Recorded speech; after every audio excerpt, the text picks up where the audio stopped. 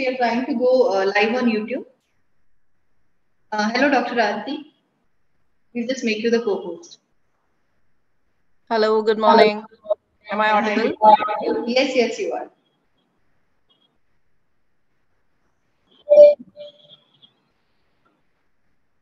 So I just wanted to check if I can share my screen. Is it possible to do that now? Just give us 2 minutes. We are just doing that YouTube live thing. Once Sure. that is done, we can do that.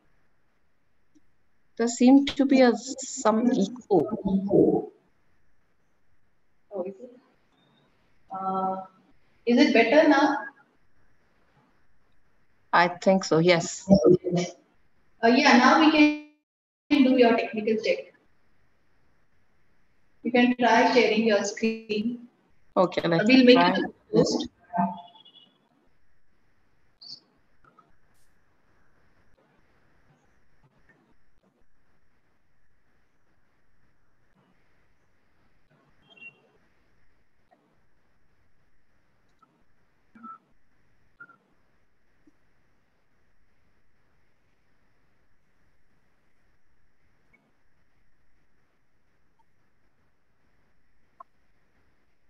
Is it visible? Is my screen visible to you? Yes, if you can go full screen. Sure. Is that okay? Yes. All right. So we'll wait for another 2 to 3 minutes because we have 100 plus registrations. Sure, sure. Yeah, and then we'll get started. So we Sure. have a small overview of Venture Center at the beginning. Okay.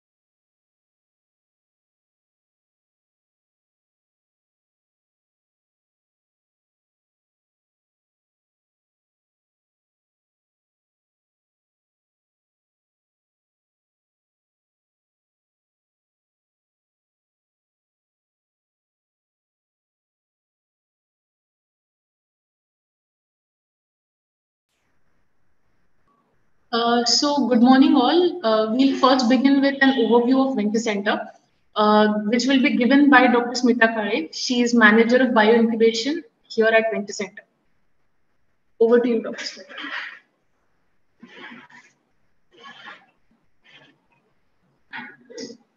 Good morning, everyone. Just give me 2 minutes. I'll share my screen.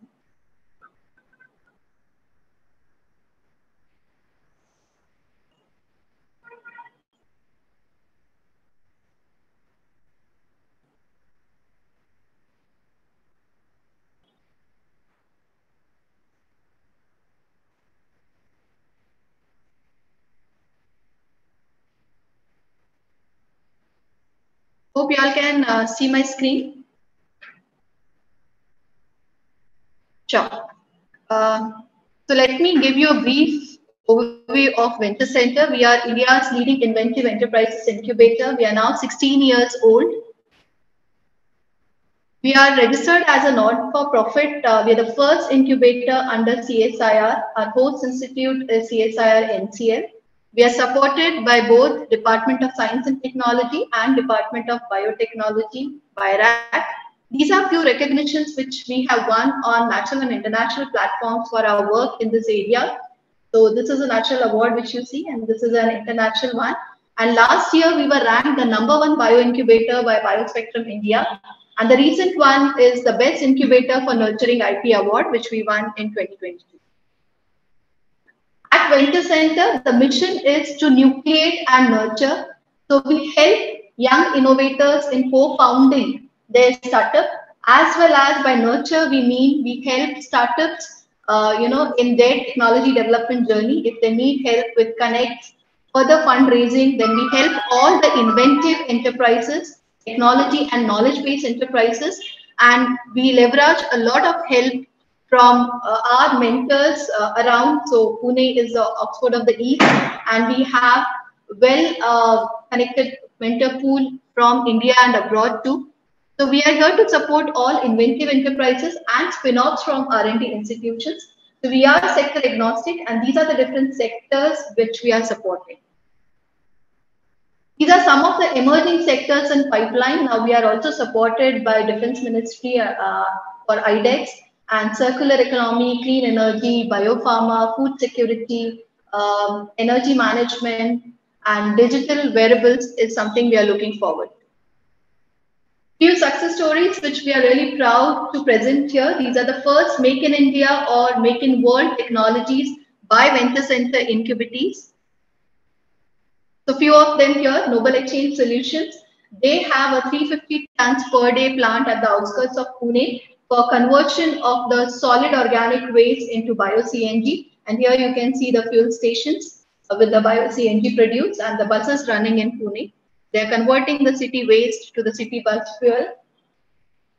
Next here you see MyLab Discovery Solutions, which needs no introduction. They are the second most successful diagnostic company in India. We all know the work they did during the COVID pandemic with India's first COVID-19 self-test kit and also the RT-PCR and antigen test kits. And this is Tarana Wireless, which is a soft landing company at Venture Center. So this is a program which we run. And here you can see the different soft landing companies which have been supported. So these are this program is for companies who are set up outside India, but when they want to start some new R&D in India and they're looking for a small space, that's how we support under soft landing. And Tarana Wireless has their software development base here at Venture Center. And in fact, they are a unicorn now. So few fact files, we are now 16 years old, supported 700 plus startups who are different programs. 170 plus have been on the campus, 11 spin-off companies have been supported. We have almost 50 plus team sites now, and the resource centers which we have created, the special strengths, are Intellectual Property Facilitation Center, the Technology Transfer Office, Regulatory Facilitation Center, advanced services which we are offering for prototyping, also the analytical facility. We have a highly engaged community of innovators and mentors, and we keep conducting events throughout the year which really provide us a good platform to connect with innovators and mentors and also connect them with them. So we are very inclusive, and here you can see 30% are women founders or enterprises where the co-founding team has women founders there, and 85% founders with higher degrees from premium institutes from India, abroad, or a very rich work experience. So that's the economic impact which we have created along with our startups. So here we are to provide early or high touch mentoring to all the early stage startups. By early stage, we mean startups at idea, proof of concept or prototype stage. And we are supporting inventive enterprises. So here you can see the unique families of patents filed by our startups. So this is a complete innovation ecosystem which we have created at Venture Center. We are providing dedicated lab spaces, office spaces, and along with that, we have all our advanced services under one roof for young innovators and startups to start their technology development journey. So we provide mentoring both online, offline through our different mentoring programs. We host a lot of funding opportunities in form of fellowships, POC grants, seed funds, CSR funds. There's a very good funding database online available and a library here. And these are other facilities for prototyping. Other than the dedicated lab spaces, we have shared lab spaces for basic chemistry, basic analysis, and biology, where you have basic equipment which could be used when you're starting with your R&D. You might not be able to buy all the equipment with the grant funding, so the basic ones can be utilized over here. A prototyping lab which has 3D printers, laser cutters, scanners. Testing and analysis, we have all the equipment for spectroscopy, chromatography, thermal analysis, electrophoresis, and in fact we have 3 LCMS with us, and this is a Center for Biopharma Analysis, which is supported by National Biopharma Mission BIRAC. This is a GLP compliant laboratory for extensive characterization of biomolecules.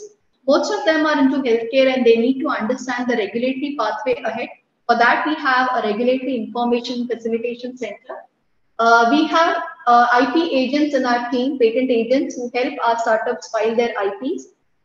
This is a technology transfer office supported by NBM. So here we help connect the technology seekers and technology providers. And there are a lot of technology showcases which we do through the social media as well as events to showcase promising technologies which could be further licensed to big industries to actually take them to market. Then we have further partnerships for all these activities. And these are the different national programs which we are running with DST and DP. So just to give you one example, anyone who's working on a medtech product development, we have whole suite of facilities available, right from POC development to making the prototype, doing the pilot manufacturing, sterilization, packaging in the ISO 13485 certified clean room at Venture Center, and finally understanding the regulatory pathway and doing the regulatory submissions to CDSCO or other geography regulatory authorities with the help of RIFC. So these are different programs at different stages which are available for entrepreneurs and young innovators. This is a quick snapshot of incubatees who are there on the campus right now. So here you can see most of them are into healthcare, but we have people in other sectors too. And these are the broad domains which are coming up at Venture Center. And here you see the logos of the startup companies who are there on the campus. And other than the services which we are providing, we have some more service providers on the campus as ecosystem partners. These are some of the spin-outs which we have supported through Natural Labs. I'm very proud to tell you that our reach has been really wide and we have touched innovators from 22 states with the help of different programs of BIRAC, DST, Atal Innovation Mission. This is the Board of Directors of Venture Center, which is chaired by Professor Ashish Lele, the Director of CSR NCL. And that's Dr. Premnath. He is the founding director of Venture Center. And then we have representation from industry, government, academia, and entrepreneurs also. These are our supporting partners from the government. Our supporting partners from CSR. Few glimpses of the facilities which we have, and we'll be happy to host you here and show you around. So this is the 3D where we have a 3D printer, laser cutter, 3D scanner. That's our tinkering lab, the prototyping facility. That's ISO certified medtech clean room. Here we have the LCMS facility. These are the shared lab spaces, cell studio, where we have a confocal microscope, flow cytometer, and that's the bioincubator building. That's our campus, Venture Center campus front view. It's a very green, large, conducive campus here, and different event spaces, meeting spaces, and library. And that's about Venture Center. We are there on all the social media handles, and please follow us on these social media handles to get all the updates about the announcement of different funding calls or these kind of events which we run. And you can always connect to us for more information. So that's all from my side.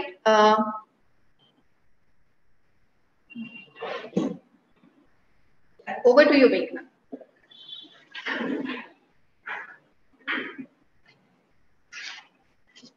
Thank you, Dr. Smita. Just a minute.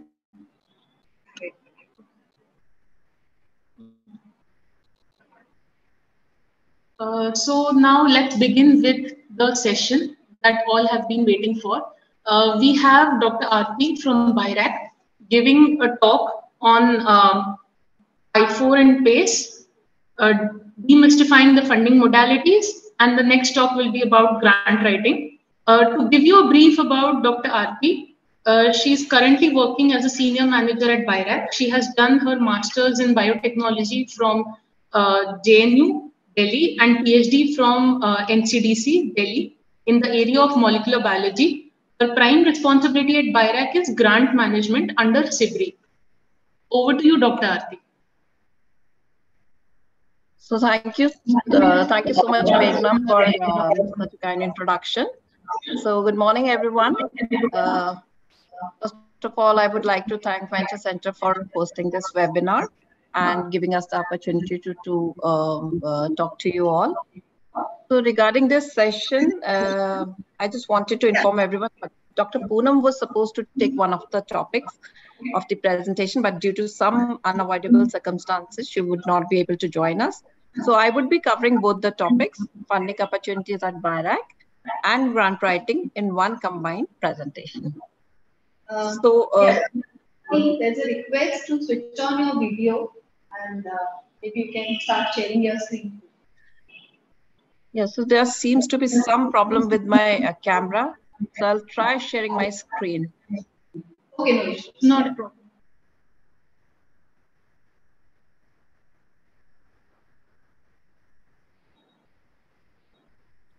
So is my slide visible? Yes, it's full screen. Sorry to interrupt, just a minute. Before we begin with the presentation, a quick instruction for all participants. Kindly keep your mics on mute and you may post your questions in the chat box. We'll take up after the talk. Thank you. So, all right. So today I'll be giving a brief about what all schemes we have at BIRAC, which can be availed by the startups or companies or academia for proceeding on the innovators journey.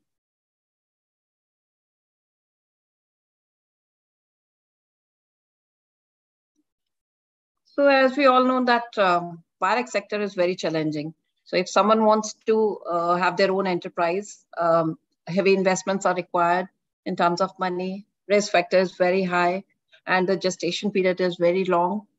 And the success rate is relatively low as compared to the other sectors, but it's a very highly rewarding area. So, keeping all these factors in mind, Department of Biotechnology under Ministry of Science and Technology set up BIRAC, which is basically a Section 8 not-for-profit company.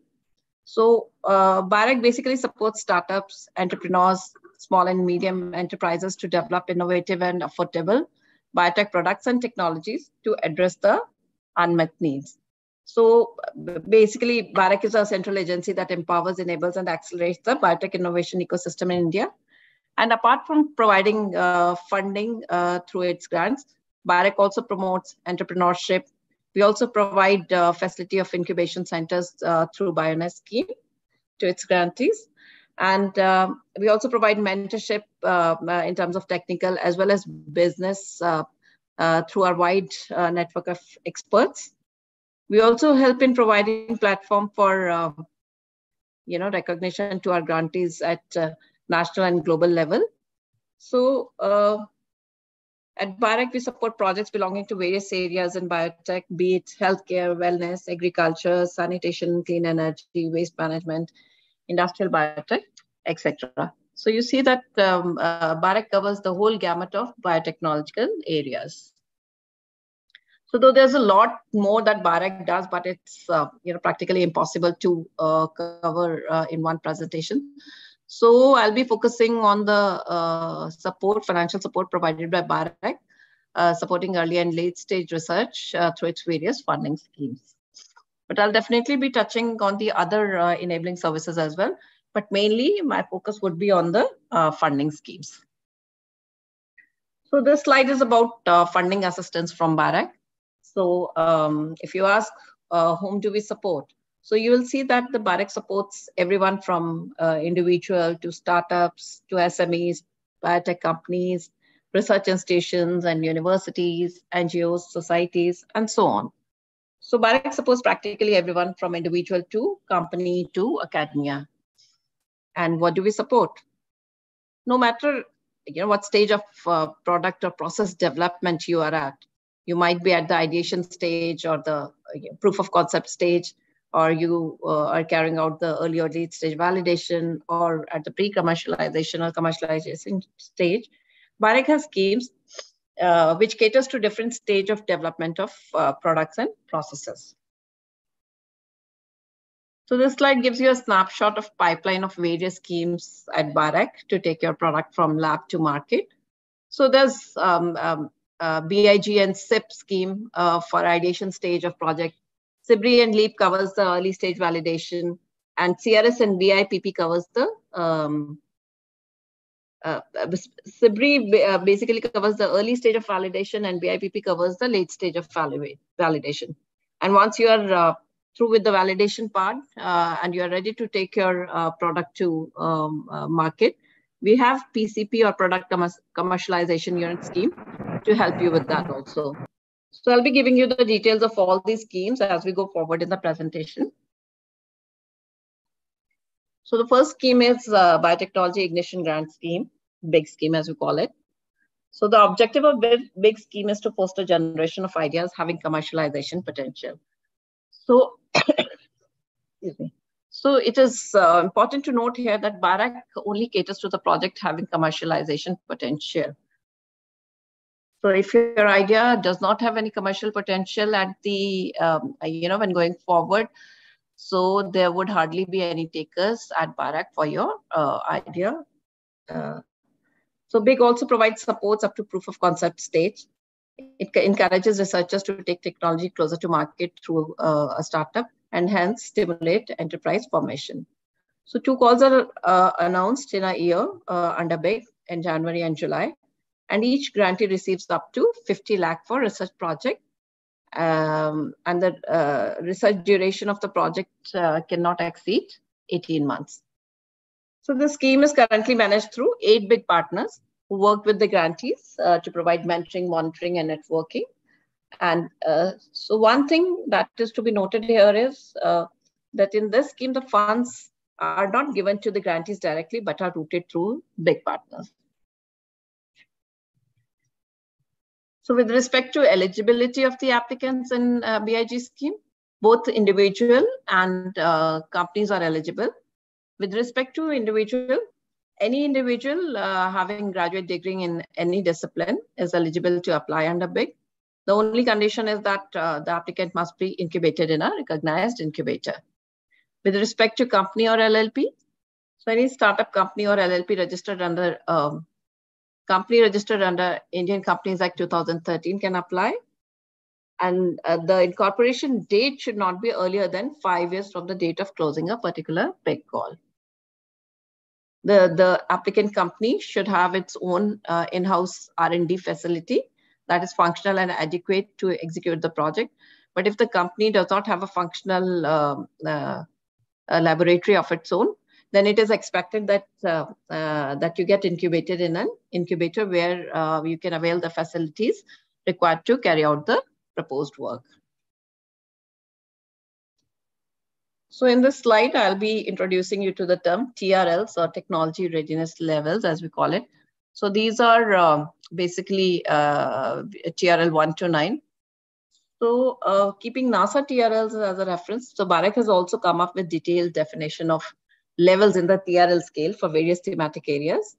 And so these TRL definitions guide the innovators, evaluators, and investors in identifying the stage of technology under development that they are currently at. So, so if I have to explain this, so for example, when you are at the ideation stage, so this is when you have an idea, but you're still pondering if this idea would work or not. This is TRL 1. So TRL 2 is, when you have carried out some basic research work to show that your idea works. And TRL 3 is when you have generated the proof of concept for your idea. Similarly, TRL 5 and 6 are sort of early stage validation.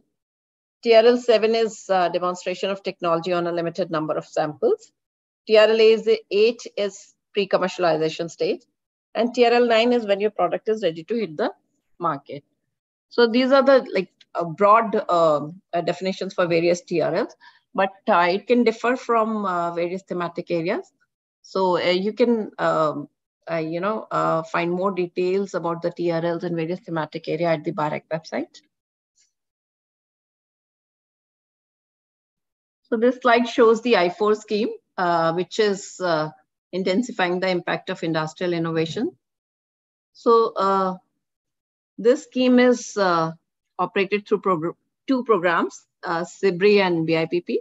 So, many of you must be aware that SBIRI and BIPP schemes have been in existence at BIRAC, but now these have been brought under the umbrella of I4. So for I4, 3 calls are announced in a year, in Feb, June, and October. And so in BIRAC, there are 2 types of schemes. One where industry is the primary applicant, and the another where academia is the primary applicant. So in I4, primary applicant is industry, but academia can be brought in as the collaborator. So as I just mentioned, I4 is operated through SBIRI and BIPP. So SBIRI is basically Small Business Innovation Research Initiative. And the scope of the SBIRI is to support development and initial validation of new products and technologies. Here, the endpoint of the proposed study should be TRL 6 or below. Whereas in BIPP, which is Biotechnology Industry Partnership Program, the scope includes supporting validation, demonstration, and pre-commercialization of the products and technologies. And the endpoint of the proposed work here should be TRL 7 or above. In terms of funding, in SBIRI, 100% grant from BIRAC is provided for projects up to rupees 50 lakh as the total budget. But for projects more than rupees 50 lakh budget, BIRAC grant would be rupees 50 lakhs plus 50% of the cost exceeding rupees 50 lakhs. So if I have to explain this with an example, so for example, if your project has a budget of 100 lakhs, the 75 lakhs would be provided as grant in aid from BIRAC to the applicant, and the rest 25 lakh has to be brought in by the company as company contribution and SBIRI. Whereas in BIPP, in terms of funding, irrespective of the amount of the total budget of a project, BIRAC's contribution to the total project cost will not exceed 50%. So going by the same example, if the cost of a project is 100 lakhs, the BIRAC contribution would be 50 lakh, and the rest 50 lakh has to be brought in by the applicant company. So in terms of eligibility for companies, in I4, proposals can be submitted solely by a company incorporated under the Companies Act 2013 or LLP incorporated under the LLP Act 2008. Companies or LLPs can also apply jointly with other private or public partners, universities and institutes. And here the important thing to keep in mind is that minimum 51% of the shares of the company should be held by Indian citizens holding Indian passport, and minimum half of the persons who subscribe their name to the LLP document as a part should be Indian citizens in terms of LLP.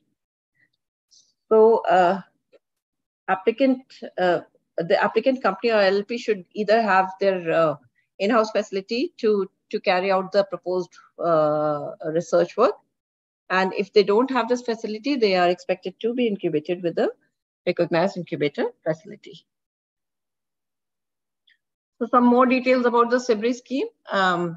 This was India's first biotech funding scheme launched by DBT in 2005 to promote public-private partnership. So earlier this was managed by DBT, but when BIRAC came into existence, this scheme was transferred to BIRAC. So this scheme facilitates early stage validation part. And for this, 3 calls for proposals are announced, and the applicants can submit their proposals. And there is no ceiling with regard to the total budget of the project under SBIRI. In terms of budget, as I just mentioned, up to 50 lakhs, 100% of the project cost is like BIRAC support the company for 100% of the project cost as grant in aid. But in case of project where the total budget is more than 50 lakhs, rupees 50 lakhs plus 50% of the amount exceeding this rupees 50 lakhs is supported by BIRAC, and the rest has to be brought in by the applicant company.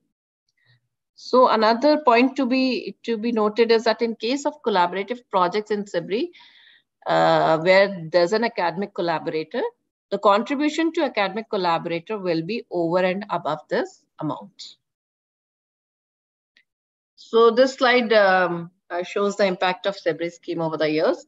So we have received more than 2,000 proposals, and around like 311 projects has been sanctioned. More than 390 grantees are getting benefited by the SBIRI scheme. And we have committed more than 278 crore of funding under SBIRI. 45 IPs have been filed and 36 products and technologies have been developed under the SBIRI scheme. Now coming to the BIPP scheme, which is Biotechnology Industry Partnership Program. So this scheme was launched in 2009, 4 years after SBIRI. And this public-private partnership scheme promotes innovative research for development of transformational product and processes using the biotech approaches. So this scheme basically serves as a launch pad for late-stage validation, scaling, and commercializing the high-risk innovations. IP rights rest with the industry. BIRAC has no say with respect to IP in any of the projects. So financial support is provided to large, medium, and small-scale industries up to 50% of the project cost as grant in aid. And just like SBIRI, in collaborative projects involving an academic partner, the academic institution is funded over and above the 50% grant provided to the industry. So in BIPP, 3 calls are announced in Feb, June, and October, and the funding is provided under 4 different categories. So category 1 is for projects with major social relevance. Category 2 is for high-risk projects. And category 3 is where we provide funding for conducting clinical trials and agricultural trials. And in category 4, creation of national major facilities is supported, which can be utilized by the innovators.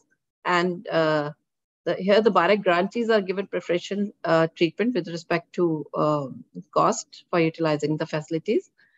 In category 4, the support is provided in the form of loan and not as grant in aid. So this slide shows the impact of BIPP scheme. Around 1,392 proposals have been received, 228 have been sanctioned, 293 are the total beneficiaries, and 541 crores amount of funds have been committed by BIRAC. 32 IPs have been filed and 56 products and technologies have been developed under the scheme till date. Now coming to royalty part, which is one of the important aspects of biotech schemes. So irrespective of the schemes, be it BIG, SBIRI or BIPP, royalty at the rate of 5% of annual net sales of the products developed with BIRAC's assistance is payable to BIRAC. And the payment of royalty begins with the first sale of the product. And your liability to pay the royalty will stop after the royalty amount paid becomes equal to the amount of the grant in aid disbursed. Now coming to the pay scheme, which is promoting academic research conversion to enterprise. So this scheme has 2 components, AIR and the CRS. So under AIR, Academic Innovation Research, so this is basically to promote the development of proof of concept for a process or product by academia with or without the involvement of industry. Whereas in contract research scheme, validation of a process of prototype which has been developed by academia is taken up by the industrial partner for further validation in a contract research mode. So what type of projects are supported under BIRAC under AIR scheme? So the projects with well-established proof of principle leading to the development of prototype of a product of technology are supported. And please note that any basic research or projects without well-established proof of principle, having low or no commercial potential, will not find any takers at BIRAC. 24 months can be the maximum duration at which we support the project. And the total cost of the project does not exceed rupees 50 lakhs under year. So here the non-recurring cost cannot exceed 10% of the total cost, because it is expected that at the academia there would be a lab having adequate facilities to carry out the proposed work. So whatever one or two little equipments are required for the proposed work, that can be procured through this 10% of the non-recurring grant. IP rights rest with the academia alone or jointly shared between academia and industry as per the understanding between the two partners. So who can apply under AIR? So under this pay scheme, as I mentioned during the I4 scheme, that in I4 the primary applicant is industry, whereas in PACE the primary applicant is academia. So under AIR, any academic institution, public or private institute, university, NGO, or research foundation having well-established support system to research can be the primary applicant. It can apply either individually or jointly with another academic or industrial partner. Eligibility for the applicants would remain the same. For the academia, it should have proper registration and accreditation from a government body. And for a company, it should be registered under the Indian Companies Act with at least 51% shareholding. So the types of projects that are supported under CRS. So the academia must have established proof of concept and the data that has been generated for establishing proof of concept is taken up for validation by the industry partner in contract research mode. Who can apply in CRS? Any academia can be the primary applicant with one or more partners, of which at least one is a company. So in case of CRS, having an industry collaborator is mandatory, whereas in AIR, we expect that you have a partner from starting of the project development. But yes, in CRS, it is mandatory to have an industrial partner who can take the lead developed by the academia further forward for the validation. Funding is provided in the form of grants to both academic as well as industrial partners. And in case of IPR, the IP rights reside with the academia, but the industry partner has the first right of refusal for commercial exploitation of the new IP in case of CRS scheme. So to differentiate the basic R&D projects from the projects suitable for support under BIRAC, we have some technical eligibility criteria for AIR, which has come into existence of late. So the applicant must have completed at least one extramural funded project in India with minimum project duration of 3 years in the same research area of the project proposed. And they should have authored one publication in index journals as lead author, or patents filed in the same research area of the project proposed for AIR. And as a proof, the applicant must upload these published papers or filing documents related to IP at the time of the submission of the application. And the preliminary data that has been generated by the applicant, it should also be submitted while submitting the application. So also in case of AIR, a justification on how the project on completion would be CRS ready must be included. And the proposals involving agricultural should have viable product or technology which can be taken up for trials at the later stage. And the AIR proposal should have an industry participation. And the partnering collaborating company should be more than 5 years after the incorporation. Applicants are encouraged to have industry partners in order to demonstrate translational strategy at the later stage. And the final technical objective or the milestone of the AIR proposal should reflect the technology that is near to the industry readiness. So some technical eligibility criteria for CRS schemes are, so evidence of proof of concept and validation ready data supporting the proposal is compulsory and must be submitted in the CRS applications. And the proposals which have received AIR funding earlier should have the same industrial partner who collaborated for AIR project, and any deviation must be duly justified with clarity on IP governance. The CRS proposal should be accompanied by the commitment letter by the industrial partner to exercise the first right for monetizing the product or technology. So this slide shows the impact of the pay schemes. Around 2,000 proposals have been received by now, and 126 projects have been sanctioned. 206 grantees have availed the benefits, and 96 crore of funds have been committed under the scheme. 13 IPs have been filed, and 7 products and technologies have been developed. Now coming to the types of projects that are supported under BIRAC. So proposals related to the process and product innovation with significant impact or commercial potential gets supported. As I've been telling you, repeating again and again, that having commercial potential is absolute necessary. And developed process should be sustainable and scalable. The technology readiness level at the end of the project should be TRL 3 in case of AIR, and TRL 6 for SBIRI, and TRL 7 and above for BIPP and CRS scheme. What does not get supported at BIRAC? So basic exploratory research ideas without proper proof of principle doesn't get supported. Having preliminary data is absolutely essential, and funding cannot be used to support PhD student research or any other academic research.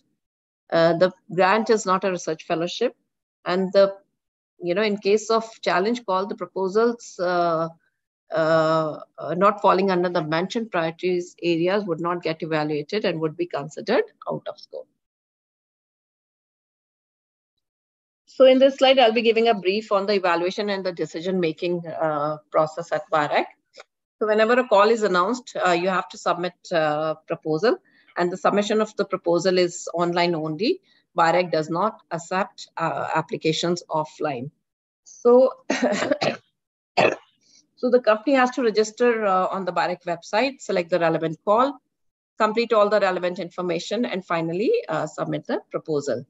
So please don't wait for the last day and time for the submission of your project, because many times at the last moment some technical glitch would develop and the server is down or very slow, so you might miss submitting your application. So and also there have been times when applicants have missed submitting the applications online. Then they write to BIRAC over email or send the project over email and request to accept the proposal. But we can't do it because when you submit an application online, your proposal gets a reference number which is given by the computer. So please submit your projects well in time. So these are the broad parameters that are kept in mind by the experts for evaluation of your proposal. So this is important, when you start writing the grant for submission.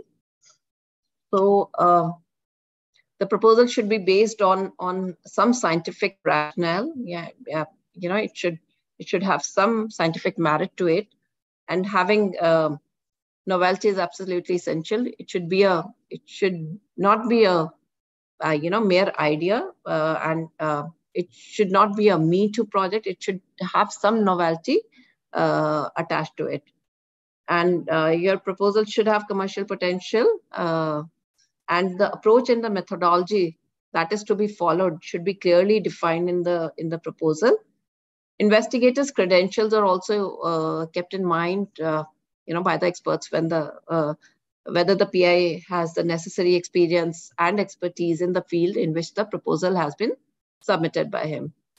And PI should be aware of the regulatory requirements in the project, and preliminary work done is absolutely necessary. There should be substantial amount of work done to support the proposed work, and this should be made available to BIRAC for this is helpful when the project is getting evaluated at our end. Past performance and track record is also kept in mind. So this is basically if you have received a BIRAC grant in the past, so what was the outcome of that project? Were you able to take that product to a fruitful ending? Regarding to time frame, this is also important. The timelines of the project should be such that the product should hit the market at the right time. So this slide shows the pre-sanction evaluation process that gets followed at BIRAC. So after the announcement of a call of proposal, submission of proposal takes place online, and thereafter the eligibility check is conducted.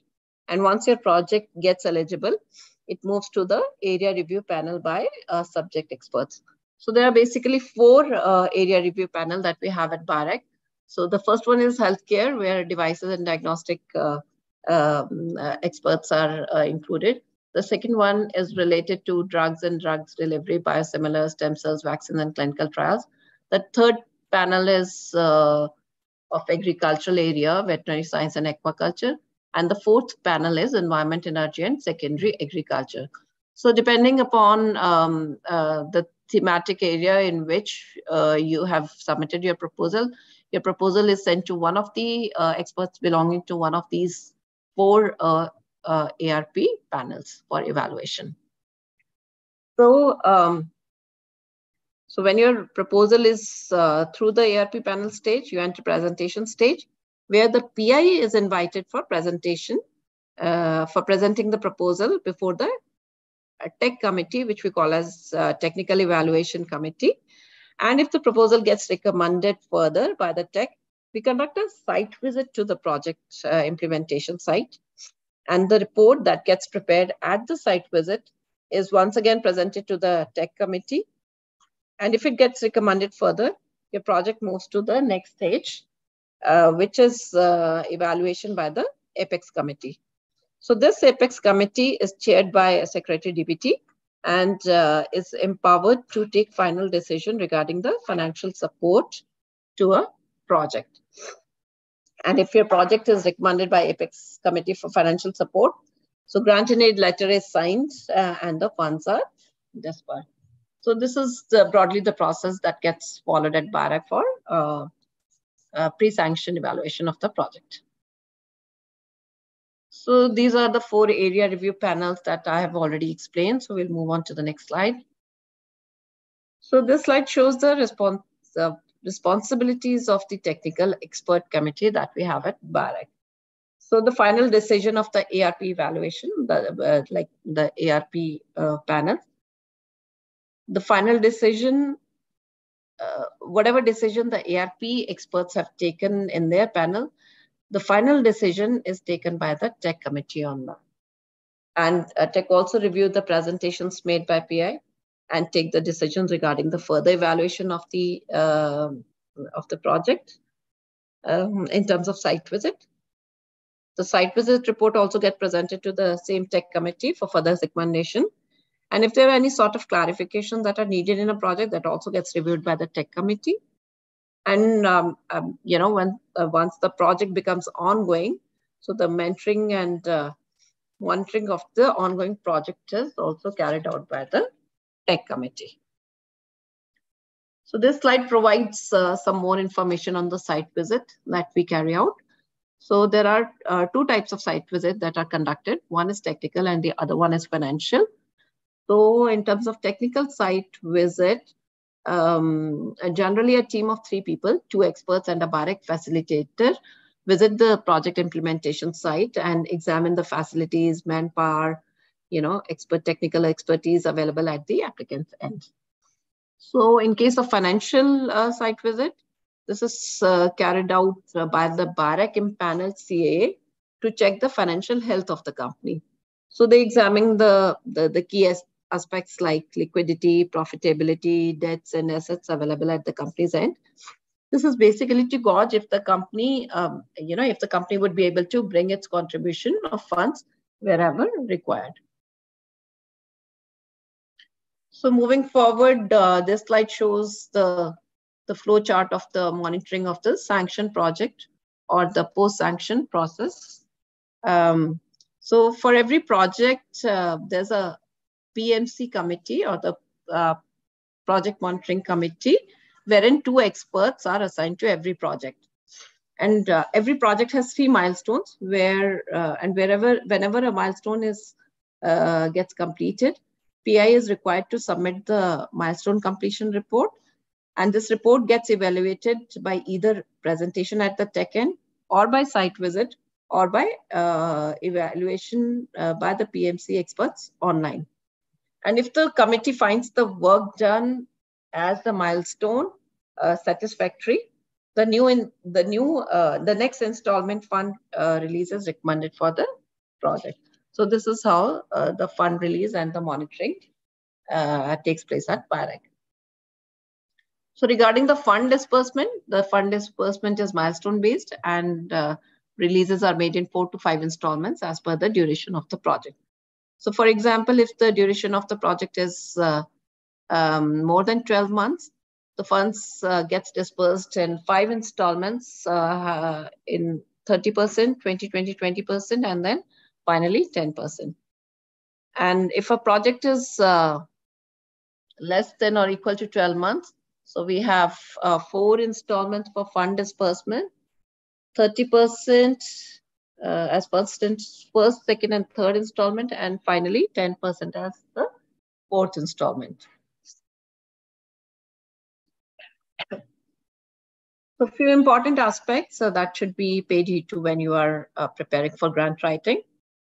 RFP document or the request for proposal document. So this is very important. Please go through the RFP document before submitting your proposal. This becomes necessary in case of if the announced call is a challenged call and the areas defined in that particular call are mentioned only in the RFP document. Scheme document. This is another important document to go through because the scope of the different schemes are different and you would want to select the appropriate scheme to submit your proposal. So it is also expected that the selection of the research problem has been done by a thorough survey and the market research. You should know who your competitive products are and how your product has an edge over those. And commercial viability is absolutely necessary.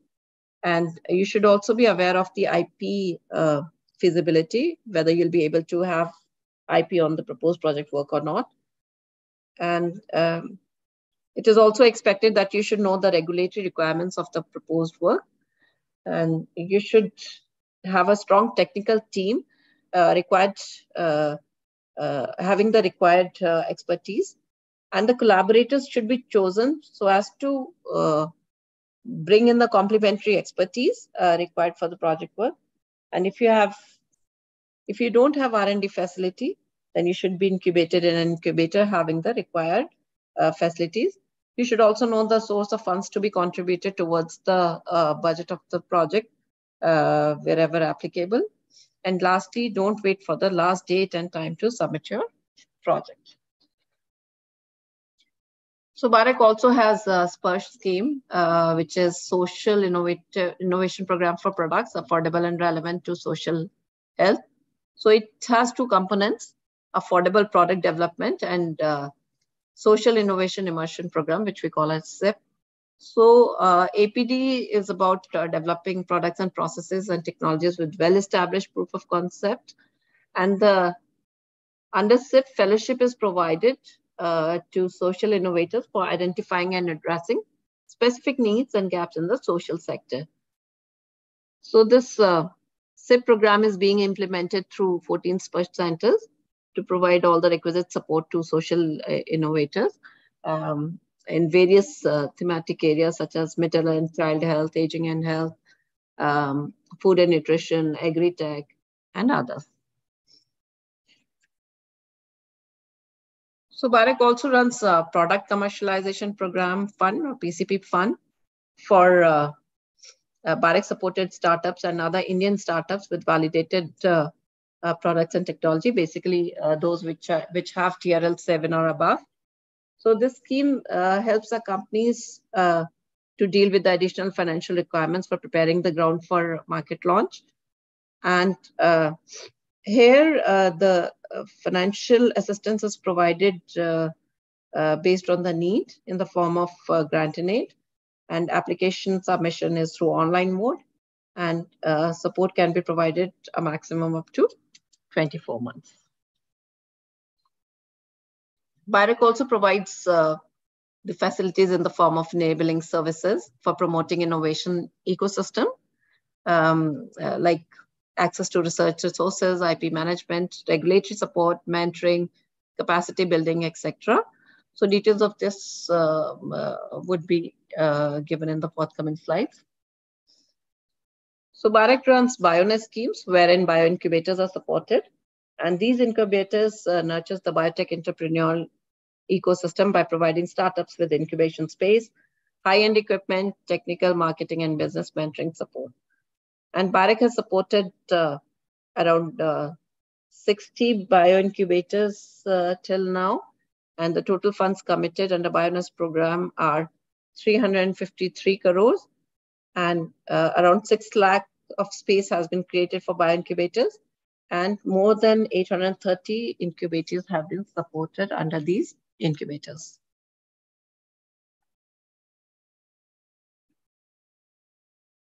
So BIRAC Path is also one of the successful schemes of BIRAC. So this is basically patenting and technology transfer for harnessing innovations. So this scheme offers a wide range of IP and technology management services, such as patent searches, patent drafting, filing, technology evaluation, marketing and facilitation technology transfer. And all BIRAC supported innovators are eligible to apply under BIRAC Path scheme.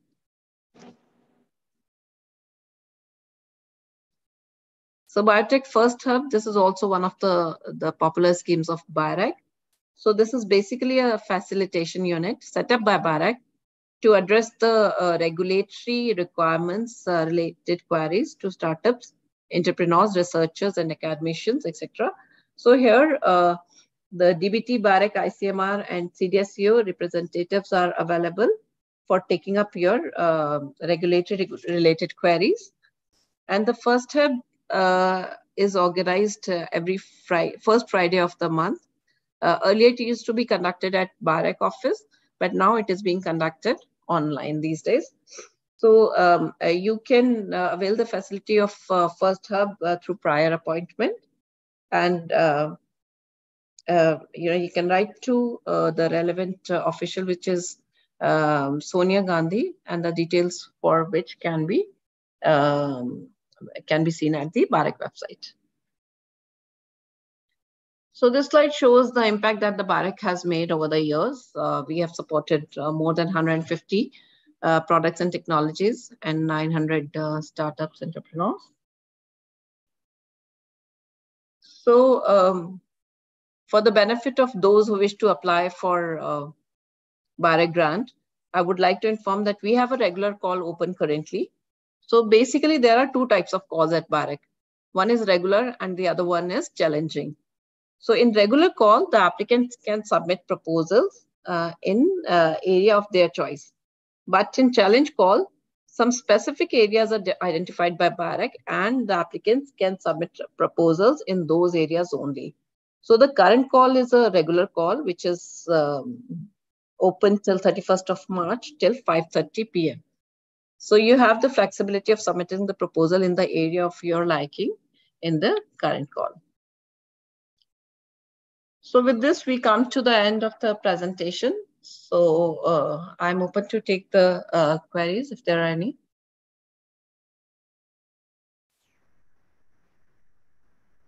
Thank you, Dr. Aarti, for taking us through all the BIRAC grants and funding opportunities which are available for applicants.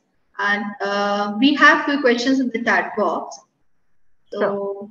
Maybe I'll read them for you. Okay. Yeah. So the first question is by Priyanka.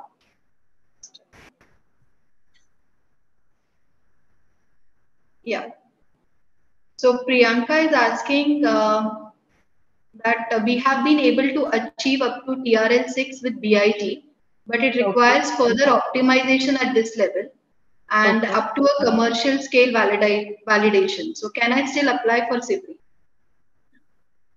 So yes, you can apply for SBIRI because you still have to do some validation as you just mentioned. So because under BIPP the TRL level should be 7 or above. Yes, so yes, you can apply under SBIRI. Yeah, but she has one more follow-on question that she is holding 99% of the shares, company shares, but she is currently an NRI. So still, can she apply for SBIRI as principal investigator? So, okay, so for SBIRI, the applicant has to be company, should be registered in the Companies Act and should have 51% of the shareholding by the Indian citizen. So if you comply with these requirements, you can, but if you don't, then not. So in that case, will she have to kind of identify someone from India, and yes. That person needs to have 51% of the shareholding in the company, right? Exactly. Okay, sure. Next question is by Dr. Sanchita. She is asking, in the SBIRI application portal, in proposal submitted by, there are two options. First one is individual company R&D, and second is jointly with collaborators. So if she's asking if my company do not have R&D and they are incubated in a TBI, then which option they should choose?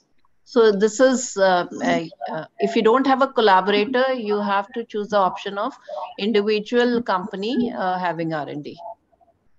Yeah. And they might have to attach the LOI from the TBI, right? Yes. So because the other one is the other option is specifically for the proposal wherein they have the collaborators.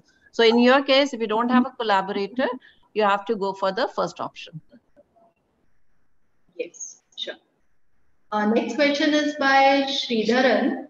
He's saying if we are doing clinical trials and if they're hiring CRO for conducting these clinical trials, in that case, where will the site visit happen? So, depending on the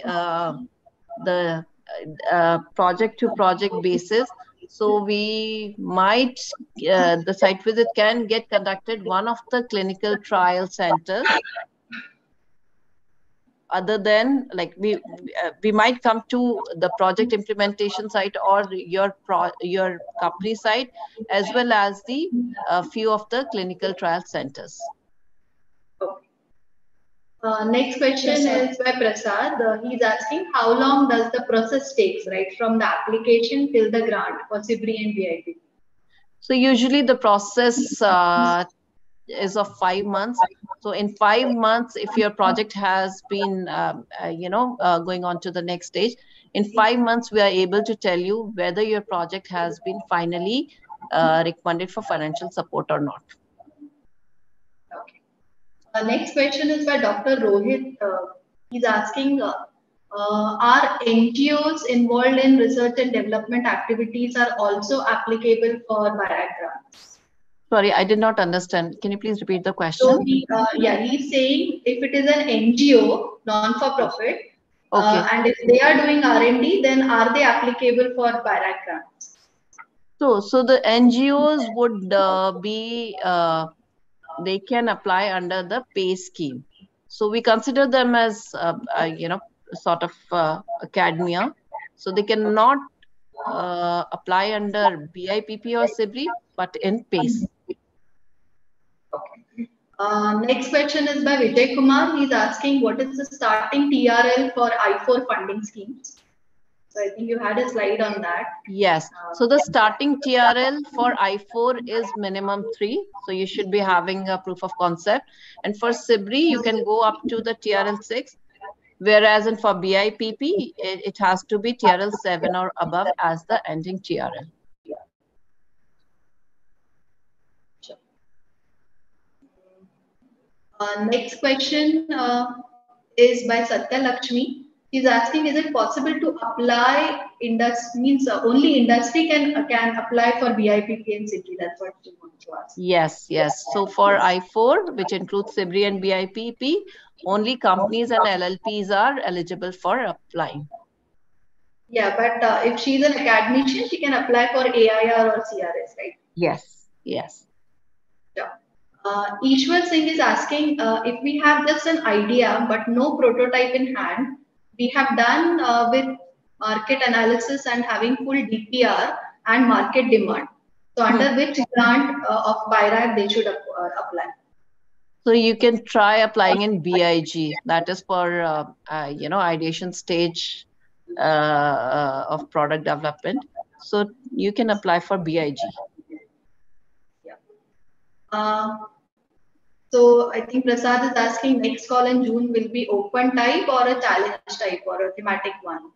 So in BIG, it's little different. So BIG is Biotechnology Ignition Grant. Yeah, not about BIG. I think Prasad is asking about SBIRI and BIPP, whether the next call will be a... Yeah. So the next call would be a challenge call. This one is an open one. This one is an open one. Yes. Next question is by Dr. Sharath. He's saying, I'm finishing with my M3 with animal study for safety and toxicity of stem cell based project. So how to proceed for the further funding? So Dr. Sharath, do you want to say, I think he's finishing with his BIG M3.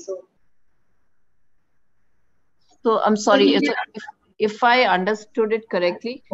So did you say you are currently getting BIG grant and you are like kind of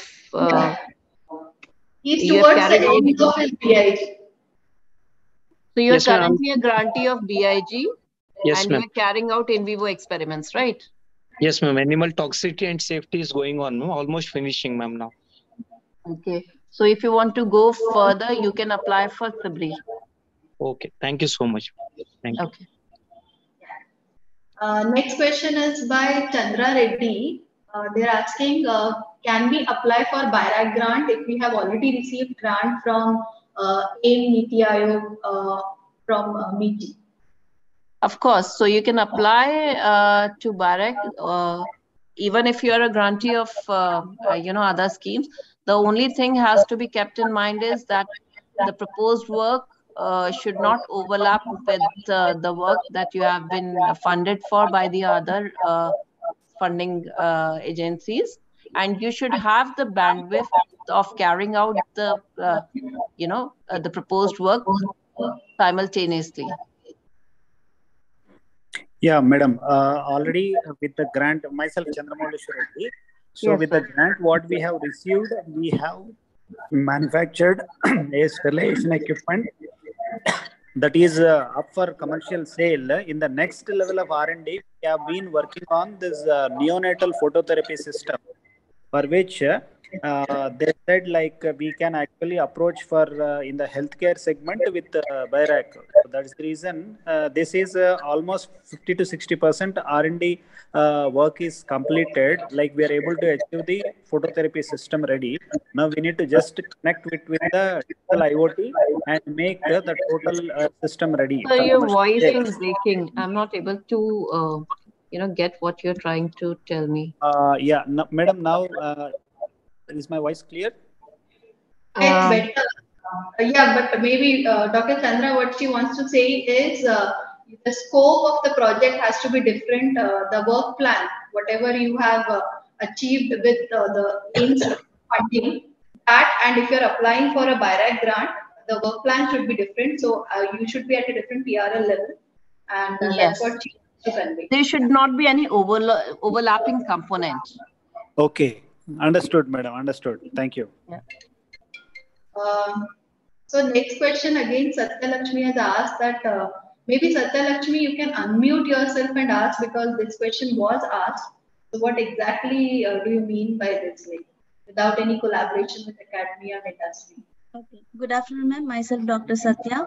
My question is, without any collaboration with academia, can we apply for the BIPP or SBIRI funding? Yes. Yeah, of course.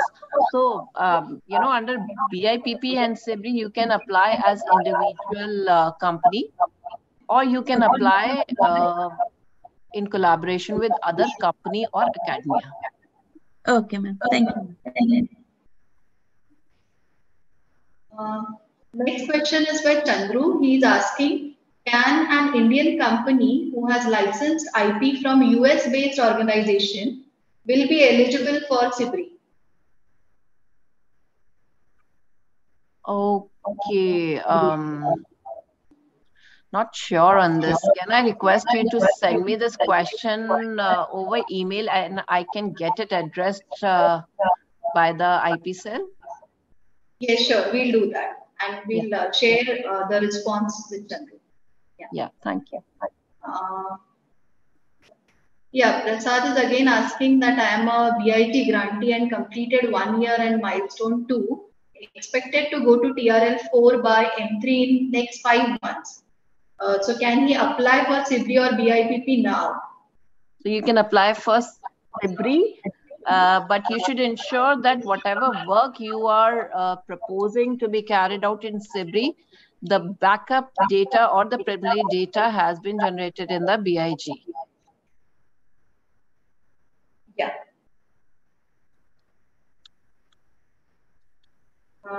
I'm just checking if we have any questions on YouTube. Sure. For YouTube Live, if there are any questions there.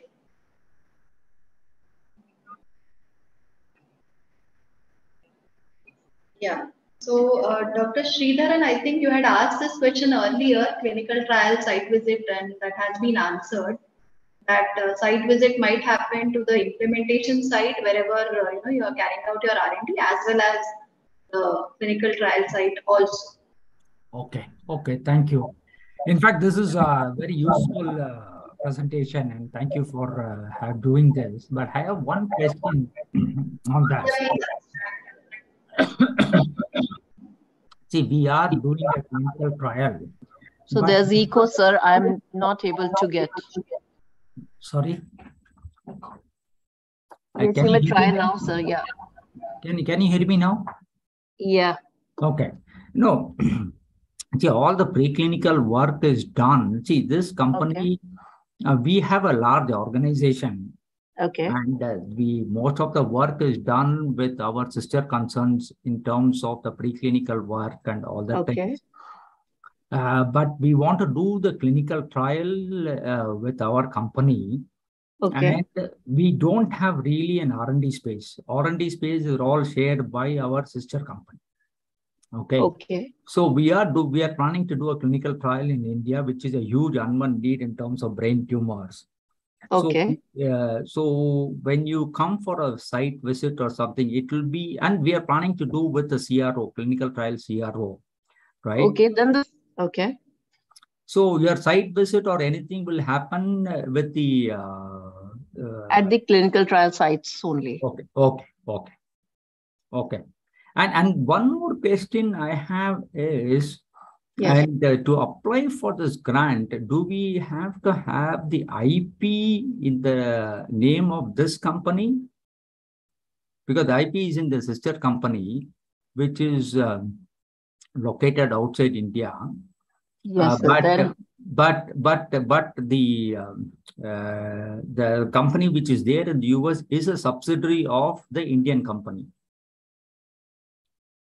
Okay, so this scenario also becomes complex. So if you can send me the details, I can get it addressed by the IP cell. Okay, okay. Thank you so much. Yeah, this is very useful. Thank you so much. Yeah. Thank you, sir. Okay. Dr. Aarti, we have one question from YouTube Live. Sure. So Ashish is asking for AIR grant, should the source of idea or innovation, does it has to be from an academic partner or it can be from an industry partner also?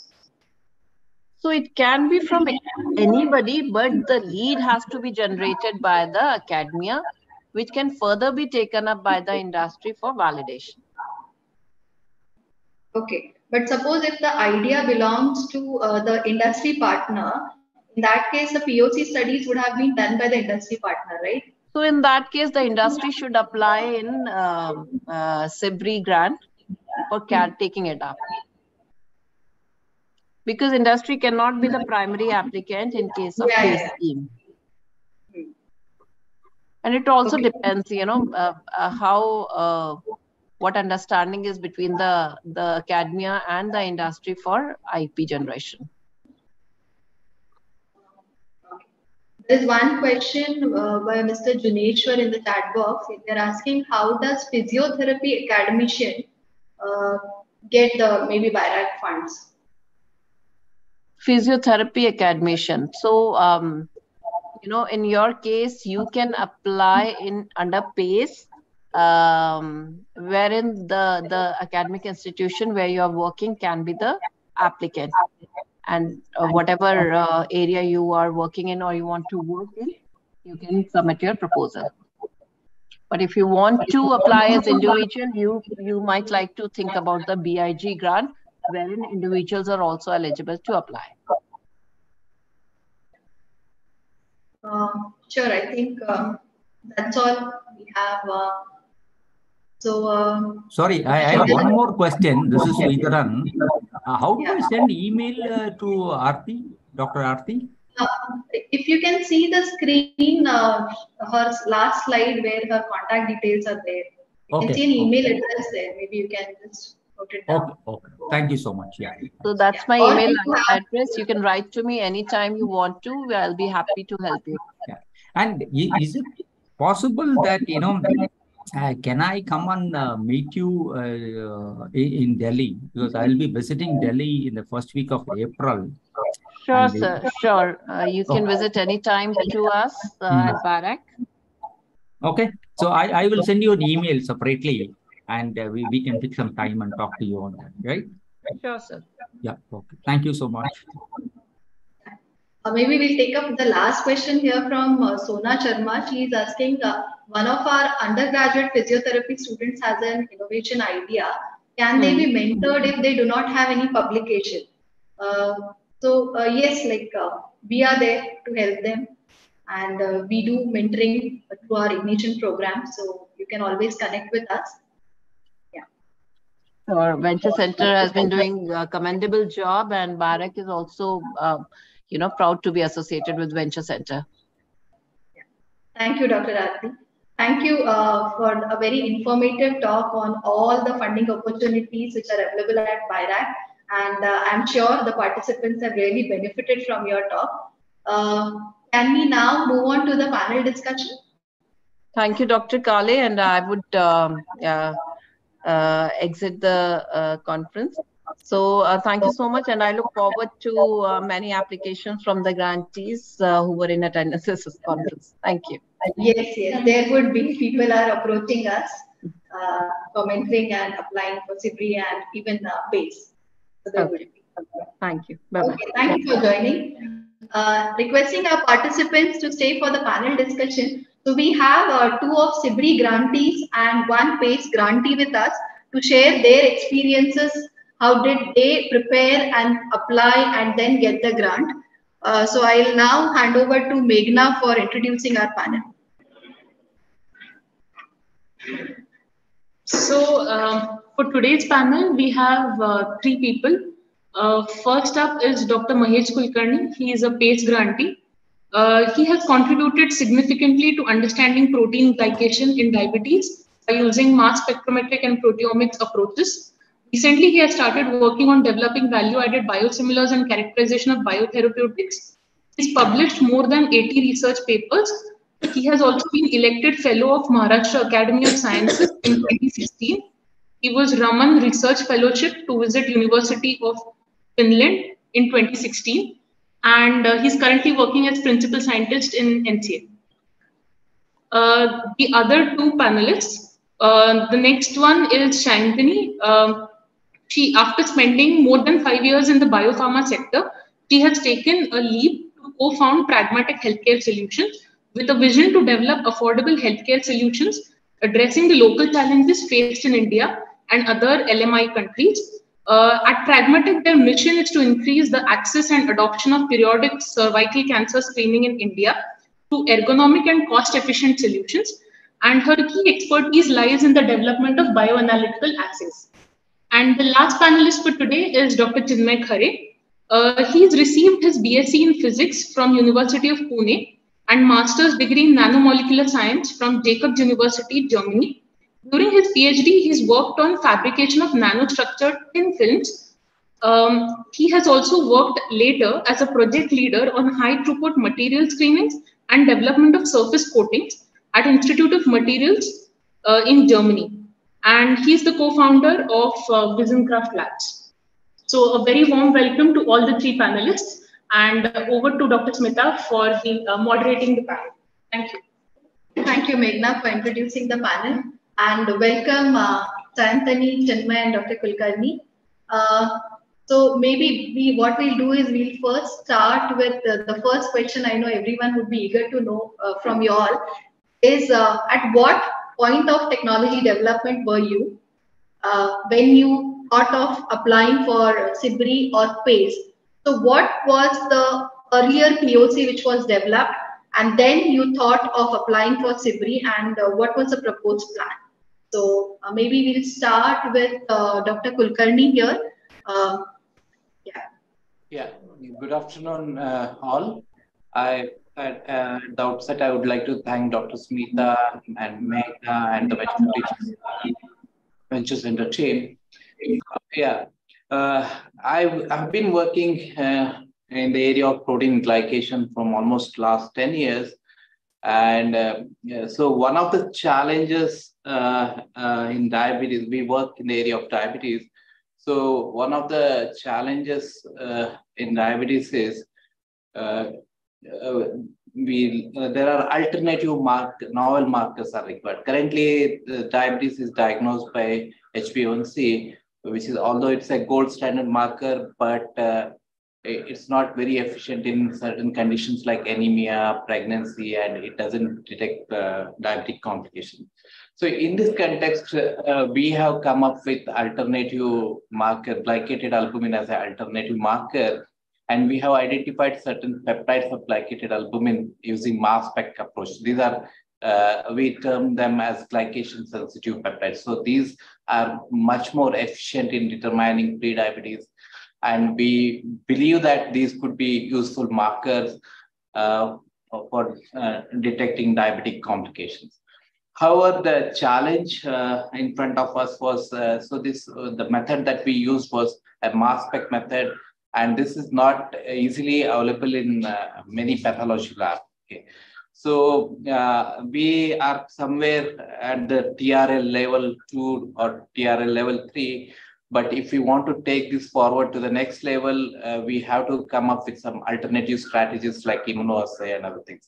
So in that context, I found especially this BIRAC PACE is a very unique opportunity, especially for academicians working in national institutes and universities, where we have kind of a low-hanging fruit, but we do not know, it cannot be directly taken to the next level to the pathology lab. So this is an opportunity where we can try our proof of concept, what we have developed, by using funds that we got.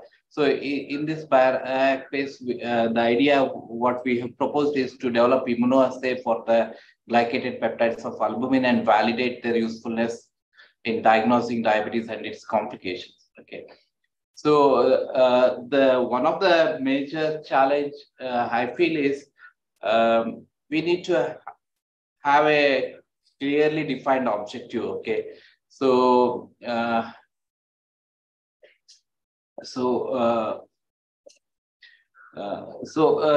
are actually a lot of back and forth communication between BIRAC and our team. Especially, they are very they want very clear-cut objectives defined. Otherwise, and also the BIRAC, the mentors, the BIRAC, they help us to define actually the number of samples to be considered. So these are some of the suggestions we obtained from the BIRAC. Okay, so eventually in this month only the final approval has come from BIRAC for the release of the grants. Okay, so this is what these are all what these are my thoughts. Okay, if you have any questions, I'd be happy to answer. Yeah. So these objectives which you were talking about, Dr. Kulkarni, I understand there was a to and fro communication with BIRAC team, and they also helped you to refine the objectives, to make it more specific, right? After you were shortlisted. Right. After the presentation. Correct. Sure. Now maybe we'll move on to Sayantini, and Sayantini can share her experience that at what point of technology development did you decide to apply for SBIRI, and then what was it? Sure. Thank you so much, Smita and Meghna. I would give a short introduction about what we exactly do. So cervical cancer is a leading cause of mortalities amongst Indian women, not just Indian women, but even worldwide. But in India, one woman loses her life to cervical cancer every 8 minutes. That's the gravity of it. In spite of it being the most easily, as in, it wouldn't be wrong if I say it is 200% preventable, because it is caused by a particular virus, and it is not just something that is cropping up in the body on its own. So what WHO says is at least 70% of a country's eligible healthy women population should be screened for human papilloma virus. But unfortunately, in India, the coverage is only of 2%. Now, the reasons are the women are not adopting PAP. PAP is the regular term that is used for periodic screening. And the reason why they are not adopting PAP is because there is a lot of, it's a sexually transmitted infection. So there is a lot of taboo, stigma associated with this particular disease. And also, they do not want to go to a gynac and face the gynecologist chair, especially because they are healthy. There is no problem. And in India, there is a mentality of we don't fix it until it is broken. So that's one of the major challenges why Indian women are not adopting PAP in spite of having the best of testing methods in India. So we thought of, shifting the entire experience of going to a gynac, experiencing a gynac's chair, and getting a lady sampled to the privacy and convenience of her home, her bedroom. So we designed a self-sampling kit, which consisted of a self-sampling device. Now, this device, when we designed, we already got a utility patent and a design patent. We had also completed our prototyping. We had a prototype ready with us. We also performed the preclinical tests, that is all the safety assessments, toxicity, irritation to mucosal membrane, all these kind of tests we had already performed. And because we have a gynecologist on board with us, he could also try it out on a limited number of ladies to check if it is efficacious in collecting the samples adequately or not, just as a gynac would collect. So with all these data that we already had, we had also approached CDSCO to carry out a clinical trial, and we got an approval for the study. Now, we applied SBIRI exactly for this particular work, that is to carry out the clinical trial. We had all the approvals, we had done all the prerequisites to get the approval, but to conduct the clinical trial on women, we required funds, and that is exactly for which we had applied to SBIRI. So we were somewhere in the TRL level 4 or 5, and we were aiming to go reach TRL 7. So that was our goal, or rather the end deliverable for SBIRI. The SBIRI grant is still on. It has not exhausted, and the tenure is still going on. So yeah, as Dr. Mahesh said, it was very important for us to explain what exactly we intend to do with the grant amount and why. So it was very important for us to bring out the impact and then substantiate it with our results, as well as the publications that are already there on the public domain. And after that, it was also very important for us to convince them that we have all the necessary requirements to carry out this clinical trial. We are not just asking for an amount in thin air. So getting an approval takes a lot of time. So we already had this approval. We already had the ethics clearances, meetings going on. But to pay the fees and then finally to carry out the clinical trial, we needed funds, and that is exactly what we applied SBIRI for. And yeah, there was a technical round also eventually, which was when we showed them all that we did, right from how the idea came, how the idea was transformed into a drawing on a paper, and then into a prototype. And then from the prototype, how exactly through pictorial, real pictorial depictions, or through lab reports, whatever, chote se chota, bade se bada, everything we presented to SBIRI during the technical round to convince them that yes, we are not just talking, we have gone through all these steps. We had meetings, we had focus group meetings with women. We asked them, what is your opinion of having a self-sampling kit, a self-sampling option? Of course, they were overjoyed to have that option. But we also went further on to ask them, what is it specifically that you want in that self-sampling device? We do not want to make something as per our understanding. We wanted to make something which is the women are asking for. And that is why we formed these focus groups, did a lot of discussions, a lot of,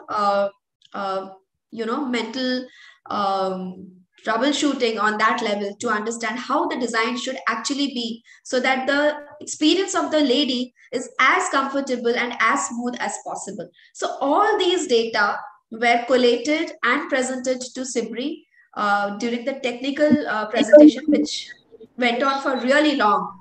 So yeah, I think our experience with cracking the SBIRI was very nice. We didn't have any, roadblocks. It went quite smooth, and yeah, I think that's about it. Great. So yeah, what you want to say is the technical due diligence. It was a very thorough one where they'll ask you everything from A to Z, how it has been done, right? Yes. Yeah. Okay. Now moving on to Chinmay. Chinmay, your experience, at what TRL level were you? What kind of POC you had when you thought of applying for SBIRI?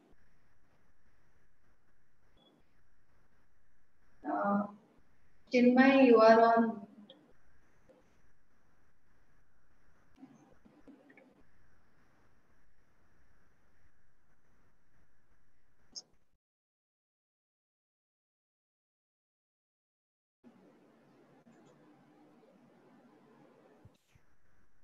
Hi, good afternoon. Yeah, sorry for the internet trouble. Yeah, thank you, Meghna. Thank you, Smita. So what we would like to possibly give insight into is a couple of aspects.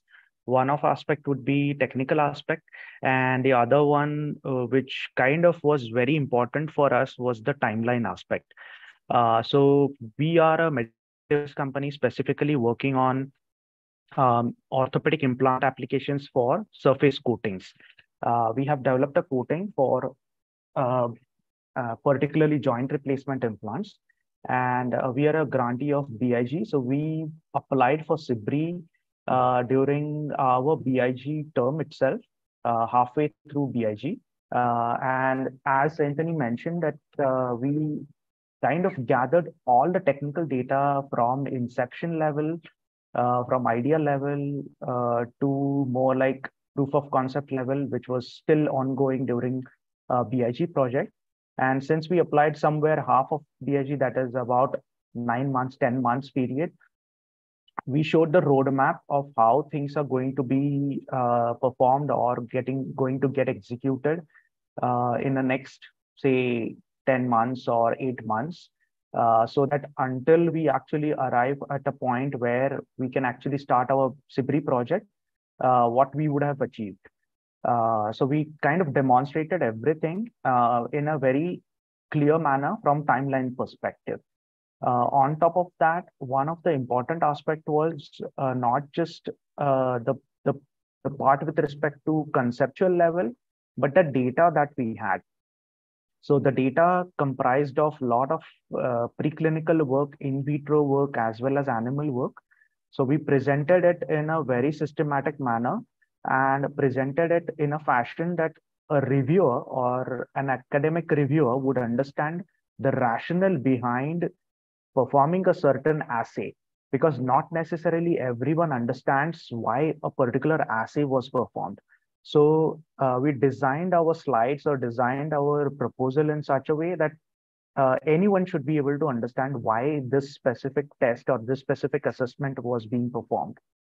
Adjacently, from the proposal point of view, when we actually presented the proposal, during the technical round, we also provided more details on the standardizations that we performed with the statistical techniques and so on.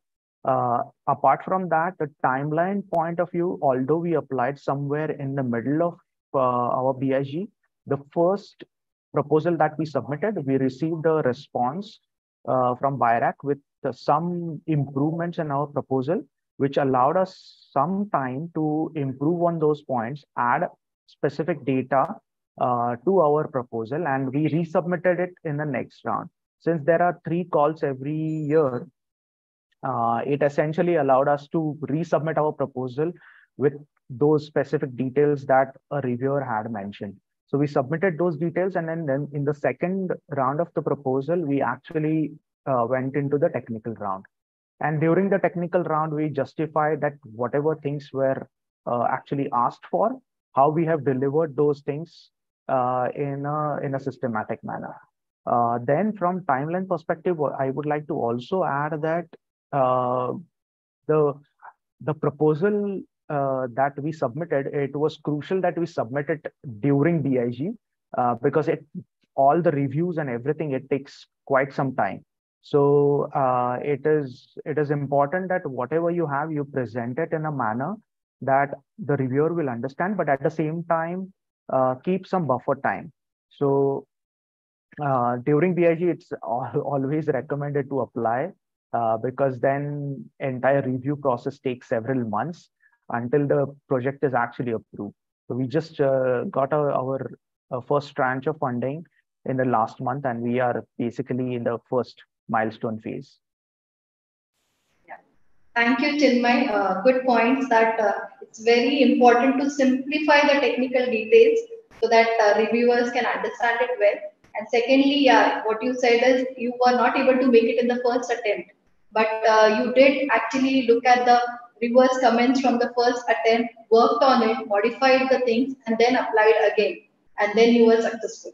So that's a key takeaway for everyone, that you might not be able to make it in the first attempt, but then you can always look at what were the comments, what is expected, and you improve on that and resubmit with all those improved things in your application. So that really helps. So yeah, that was an important point.